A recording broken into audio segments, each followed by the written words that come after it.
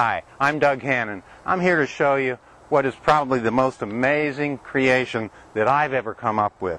We call it the wave cast spool, and what it's going to do is completely eliminate all of the problems, not just some of them, but all of the problems with spinning reels.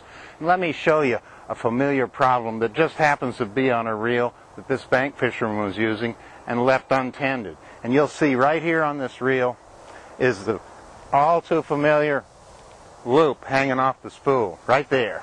And that thing is the devil when it comes to fishing, because what happens is that line will come over that spool lip at, believe it or not, 20,000 RPM or more in a cast and snatch that loop off and all the line spooled on top of it. And what do you got? You got a huge bird nest. You might even have to change your line, but at least you'll have to cut some off.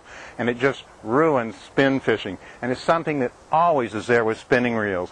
What my reel does is actually completely eliminate not the loop, but the problems that the loops cause, because this revolutionary wave type pattern causes the line in a cast when it comes off the spool to go all the way to the top of the waves. In other words, just skims right across the top of the waves, while the loops have a place to lie out of the way down in between the waves. Whenever something goes fast over waves, it comes to the top. Whenever it sits still, it settles to the bottom. So your loops, which are stationary, hang down there in these waves and just pass right over.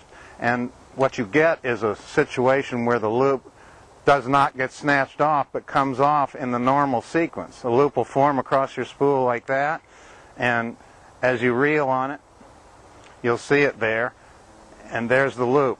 The loop on a normal spool is a big loose loop because the smooth spool can let it crawl together. But on this, all that happens is the loop just comes off in the sequence of the cast. You'll never throw a bird nest, and I mean never.